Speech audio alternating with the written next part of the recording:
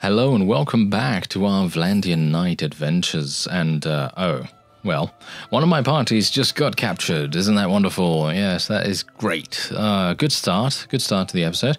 Anyway, as you can no doubt tell, I'm on the warpath. Oh yes, I have 501 units in my army, and I am prepared to besiege none other than Tyol itself, because obviously in one of the previous episodes we actually did attempt to encroach upon the Khuzait territory in the north here, and we were unable to for a variety of reasons. Very strong army on the opposing side was definitely one of them, and hopefully we will be able to do a little bit of a better job this time. And I think someone actually mentioned to me recently that my original goal, actually, wait a minute. Okay, I'm gonna just take a quick look here. This guy's looking pretty weak, actually. I think I might be able to deal with him. I think I might be able to. So let's see if we can do it. As you can see, he's already taking some pretty significant casualties as a result of actually trying to go into the siege here. But you can see that the garrison is quite significant already.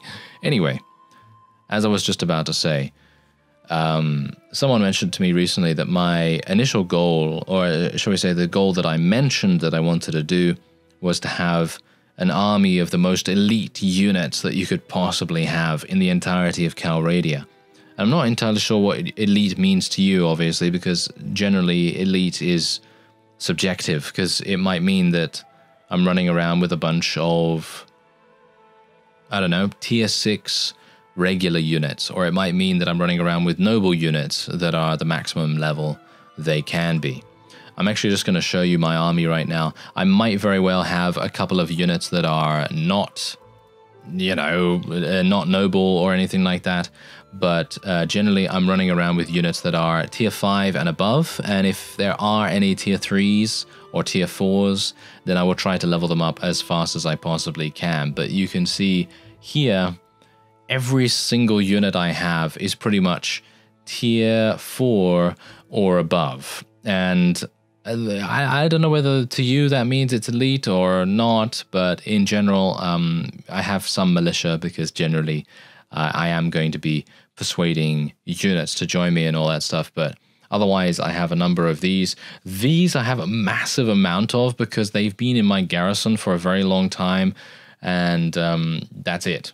They've just been there, and I think some vassals have actually dropped off a couple as well when they've gone there, and I've obviously picked them up as a result of that. Otherwise, I don't really have anything else too dramatic. I do have quite a few Botanian Fian champions as well, and so on. So generally, my army is not that bad. I feel like it is quite strong, and I think we should be able to do quite a good job here against Monchug himself. As you can see, we actually have a pretty significant combat strength advantage over him.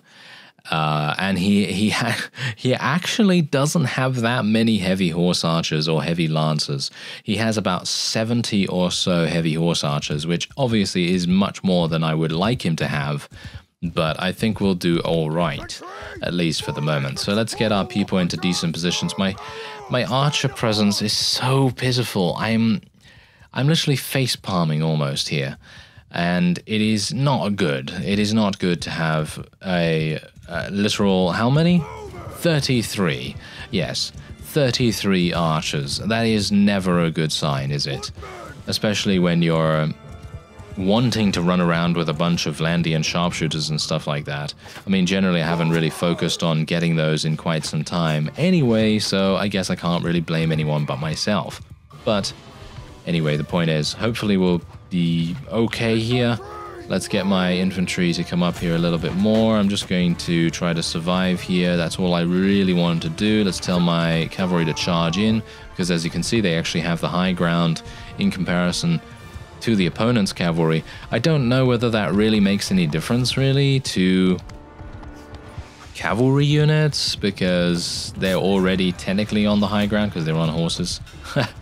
So I don't know whether that really makes any difference. But we are going to try and eliminate them as best we can. We do have some pretty good cavalry units, so I'm hopeful that we'll do alright, especially considering most of our cavalry units are indeed Sturgians, and the Sturgians are known for being very good mounted skirmishers indeed, and utilizing their thrown weapons to the greatest effect is going to be key in this initial clash of steel.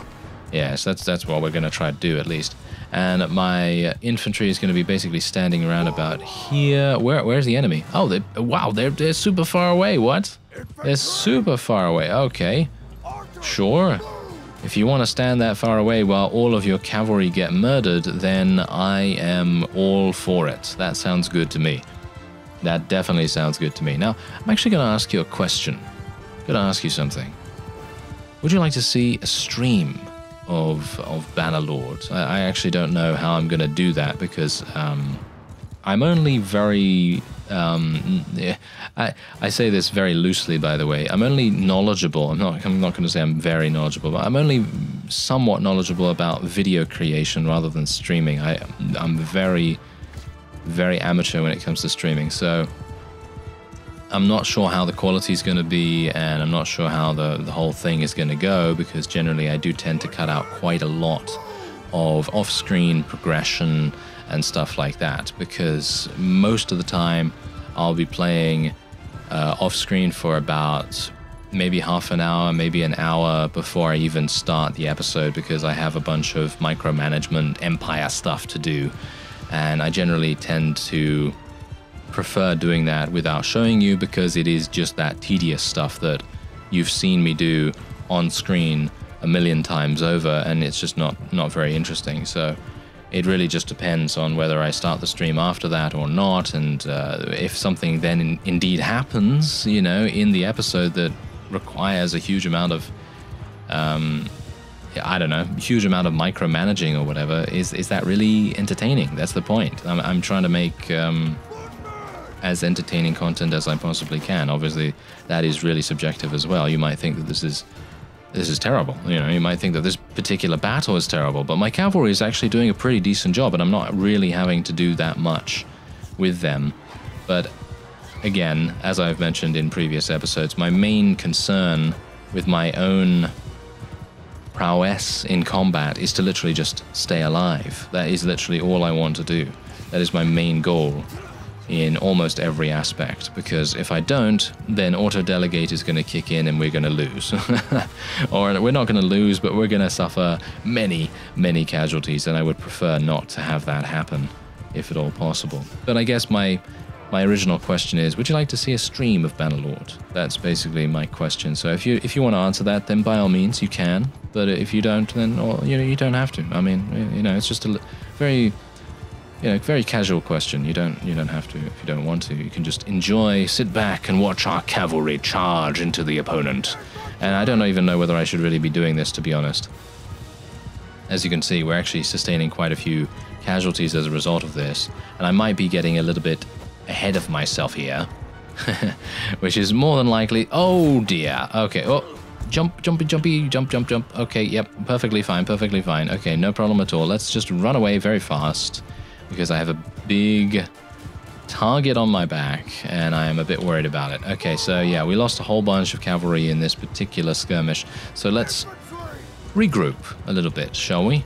Let's just regroup, take stock of what is actually going on here, and not get ahead of ourselves too much. Because obviously, that's the main thing that I tend to do. You know, I tend to rush in where everyone fears to tread, and while that is extreme...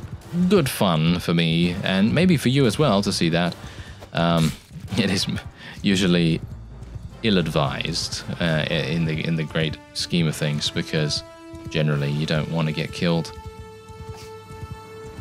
Alright, so we're going to actually tell these guys to follow me now, because it might very well make sense to... They grind my gears. They grind my gears super hard whenever they do this, something like that. Whenever I'm just about to wind up an attack and they shoot me anywhere, it interrupts the attack. I feel like there should be maybe some kind of damage reduction, and I'm not talking about the damage actually being reduced in any way, but maybe like a flinch resistance or something like that. I know that in real life is very Again, it's very subjective because obviously people have different pain tolerances and so on, but I think that because this is primarily a game about gaining stats and gaining traits and skills and becoming better and better and better all the way from 0, it might make sense to have some kind of trait that gives you a little bit of flinch resistance, as I say. So in other words, you can maybe attack I don't know, 5 times every minute or twice every minute that allows you to go through a particular attack. So if you have a two-handed, I think actually they do that with two-handed weapons. I seem to remember that actually happening quite often with the previous Bruce. Wasn't it the previous, wasn't it Bandit Bruce? I think it might have been Bandit Bruce. Bandit Lord Bruce, he ran around with a two-handed sword. And generally he had some damage resistance. I seem to remember that he had some kind of resistance that enabled him to continue through the attack. So if he did get attacked by something, the damage was so minuscule that he would actually be able to continue his swing, which I personally felt was a very cool feature, because especially with a two-handed weapon, you are indeed going to get shot, you're going to get hit, and all manners of other things. And having that small little damage resistance to help you out in those singular cases of getting murdered or something, then it's definitely something nice, you know, to be able to get a little bit of damage out before you inevitably perish or get shot in the face or, you know, anything like that. I mean, that's basically the same thing, isn't it? But still, you know, that kind of thing would be pretty cool to see throughout. I don't know whether it's maybe just a two-handed thing. Maybe it's just a two-handed thing. That might make more sense. But anyway, I'm actually going to tell my infantry to charge in here. I'm going to be extremely careful now. I am very low in HP, and there are a lot of enemies still remaining as far as I'm aware, so I really do not want to be in a situation where I get myself killed. Let me actually just have a look. Are you serious right now? We have literally only killed that many? Ugh. I am livid right now. I am absolutely livid because the enemy has over 1,200 units and we have not done any damage to them whatsoever. We've done about 400 and that is really awful.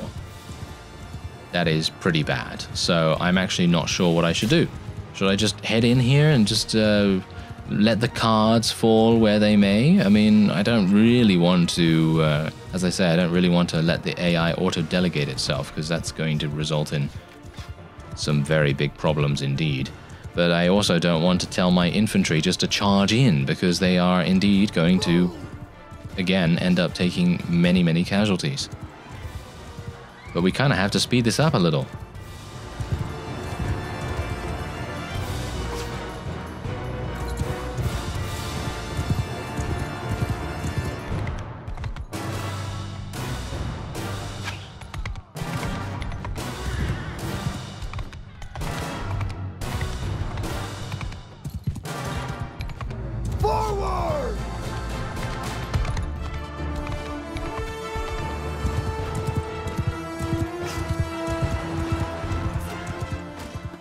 Yeah, we're going to have to regroup here real quick because, as you can see, we're actually extremely close to the reinforcement zone of the opponent, and we really do not want them to gain an advantage by being so close to their spawn area. So what I'm going to do is I'm actually going to move my archers back a little bit here. It seems like we've actually baited the enemy's infantry into coming in to fight the enemy archers, well, allied archers, shall we say. And that is pretty good. That is actually a good thing to happen, because if we can bait them into separating from their reinforcement zone any more than they already have, then we will have a pretty decent time of things. And we have now increased our kills to almost 800, and hopefully we'll continue to do so. Let's tell my people to charge in now. Tell my cavalry to charge in. I hope they don't charge in. Oh, they're going the wrong way, of course. Okay, I didn't really want them to go that way, to be honest. I wanted them to actually charge over here and try and eliminate some of these archers, but obviously you can't always get what you want. That is very true when it comes to Mountain Blade AI. They do generally tend to do that kind of thing. You think to yourself, oh, they're obviously going to charge forward. and then they go, oh no, I have to charge after this one enemy Khuzait scout or something like that, and then they all try to kill that one guy for 5 minutes. Yes, that I can remember very vividly actually doing something like that in Prophecy of Pendor, and that is a very well-known mod for Warband, for Mountain Blade Warband if you don't know it. And it is very clear in my mind that this particular thing happened where I was fighting. I had a whole bunch of horse archers, and well, generally in Warband, the horse archer AI was developed by mod creators, and that is astonishing, really, because the horse archer AI is actually really good, but obviously there's only so much that you can do. So as a result, some of the time what would happen is they would run into the wall at the edge of the battlefield. There is you know, like an invisible wall that stops people from moving, and generally that doesn't happen in Bannerlord, obviously, because there is a shall we say a passable wall, but it then ends up booting you out of the battle if you stay out there for too long. You know, that's basically what it is. So it's like out of bounds, pretty much.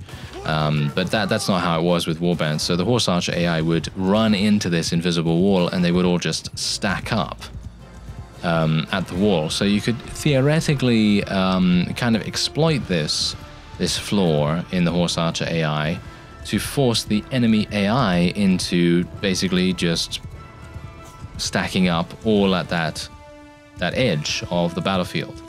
And that was a very effective means of defeating very difficult opponents, because Prophecy of Pendor is basically extreme hard mode. Probably not the hardest mod, but definitely one of the hardest.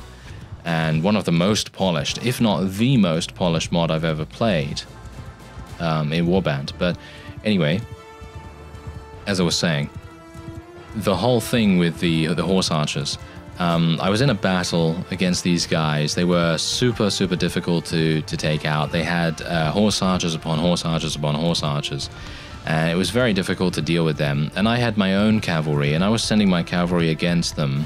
And I thought to myself, oh, they're definitely going to charge the majority of units. And then what do? 30 guys turn around, and they go chasing this one horse archer, and then I'm looking at my casualties, and I'm seeing the casualties just mount up, because obviously I have my infantry and my archers in their classic positions. You know, I'm trying to defend against the overwhelming forces of the opponent, and my infantry are taking massive losses. My archers are being murdered by the enemy's cavalry, and I'm thinking to myself, where's my cavalry? And lo and behold, I go back towards the very beginning of the battlefield, from where you actually spawn in, and what do I see? I see these 30 guys running after this one horse archer still, after about 5 or maybe even 10 minutes. And I'm thinking to myself, really? What are you doing, guys? What are you doing? Get out of there, you know?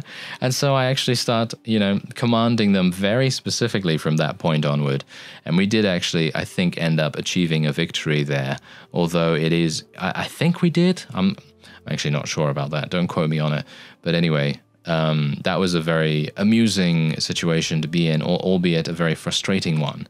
Because you really do not want to be in a situation where all of your guys are literally running after one person.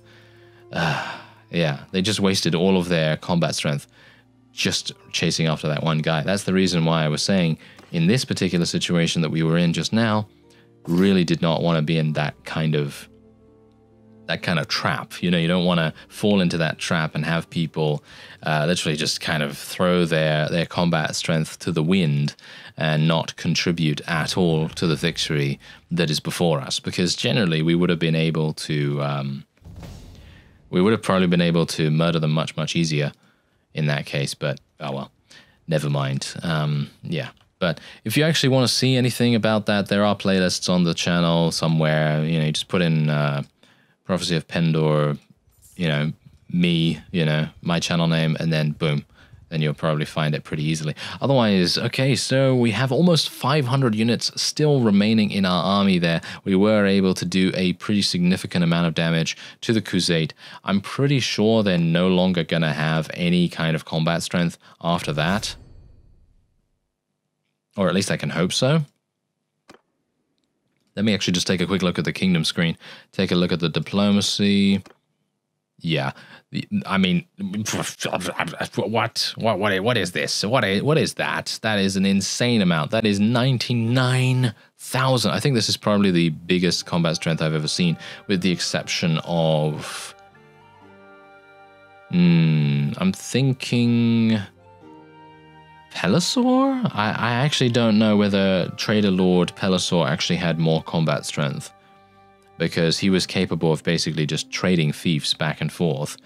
And if he gained a fief with, I don't know, 1,000 units, then that's combat strength, you know? I think it adds to it. As far as I'm aware, I think fiefs do add to the combat strength of the faction, so that's pretty crazy.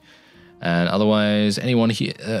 No one's here that I need to actually give any upgrades or instructions to. And let's go over to our army screen. Okay, so let's have a look at what's actually happening here.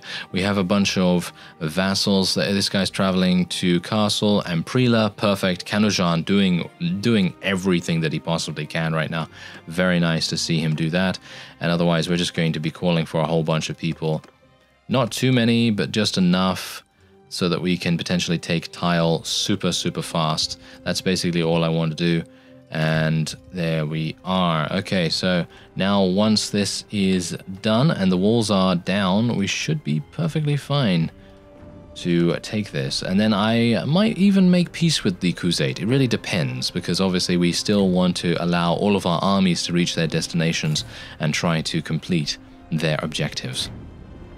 Ah, it seems like we're actually declaring war against the Aserai as well. Well, I actually don't mind too much about that, because, as you can no doubt tell, we're actually receiving a bunch of prisoners as well on the deal, because I think that generally when we do this, I think if some people are around that area or something, I think we do get automatic prisoners because of the situation that those particular vassals are in at the time of the war declaration. So that really makes a huge difference to our overall combat strength. And I think, you know what? I think once these walls are down, I might actually just go for an auto-resolve.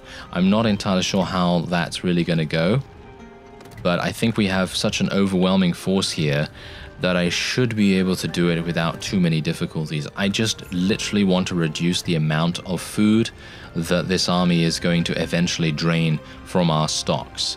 And I really don't want to be running around with, I don't know, 30 food or something like that, when I would like to continue the campaign against this particular faction. So I think I will be doing that. Yeah, look at that. They're trying for the peace agreement. They're trying for the peace agreement. That's not going to work. Not until all of my friends have completed their objectives. And Amprila is definitely the thing that I'm keeping an eye on, because if we can take Amprila and take Tyol, that's going to be some really heavy damage done to the combat strength of the Crusade. And then I will be pretty happy to declare peace with them, actually. I think that's going to be pretty good for us. Alright, so there we go. We are now done. Let's send our troops in. I'm going to go right to the end. Boom, look at that. We took down the walls and literally only had 45 casualties. Taking down the walls and building a battering ram and 2 siege towers really makes a huge difference in your overall success rate when it comes to doing auto-resolves. I know that we've done an auto-resolve before where the walls were not down and we literally suffered so many casualties. So it is definitely a good idea to take them down first. And they seem to actually take them into account nowadays, because they used to, in previous versions, they used to not do that. They used to basically be like, we don't really mind if you auto-resolve this and the walls are still up. So basically, if you had a strong enough army, you could pretty much just go wherever you wanted to, and it would be super easy.